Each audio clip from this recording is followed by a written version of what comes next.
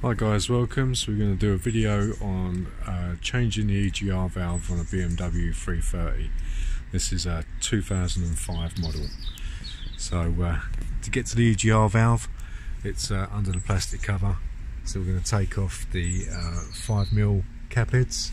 So you got 1, 2, 3, 4 and 5 of them. So I'm going to whiz them out. Take off part of the air intake.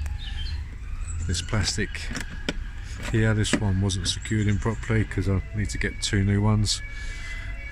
Basically it just zips out, and then you just got a little button you push on the side, just push that in, and then this just pulls out. So I'm going to remove those 2 items and show you the next stage. So we can now see the EGR valve. So I'm going to loosen off this screw which secures these 2 parts together with a sort of clamp. Pop out this, just get a flat edge screwdriver underneath and lift that out, and then we've got another 4 cap heads, 2 at the top, 2 at the bottom. The most difficult one to get is the one directly underneath, this one underneath there. So tools for the job will be 5mm cap head on a small extension.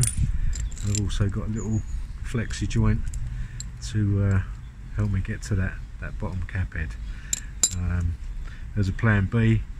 I've got one of these as well because it's a bit more flex, and obviously you can use a 5mm socket end to get that cap head out, and obviously a flathead screwdriver for undoing your screw, and just to lift that up, so obviously you can pull that pipe off, and then that give you a bit more access to get to the bottom cap head.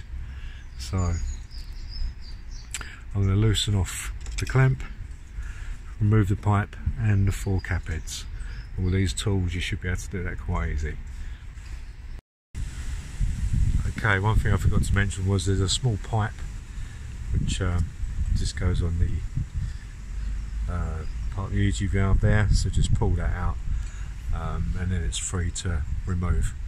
So the only challenging bolt was the one underneath, but I've got it out, so now we can replace with the new EGR valve.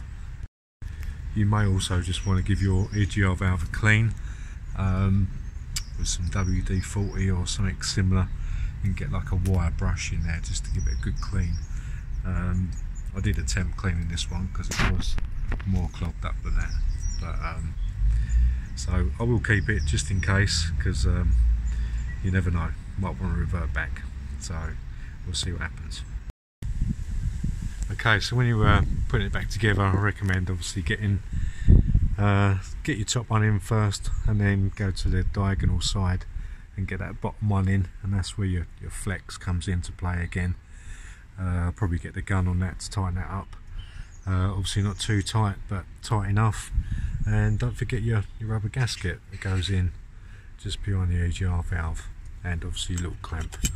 Get everything loosely in position so it all lines up, and then tighten everything up, and that'll be it, job done. So I'll tighten everything up and see how it looks. Okay, there we are, so it's all lined up, all the bolts tightened. So just going to start her up, make sure nothing comes on that shouldn't be, and that is it. Nice easy job, about 20 minutes. So there we go guys, all the covers back installed. I need to get one more plastic clip, busted one of them, but it's all lined up nice with the airflow intake, and the covers back in place, ticking over lovely. So thanks for watching, please subscribe.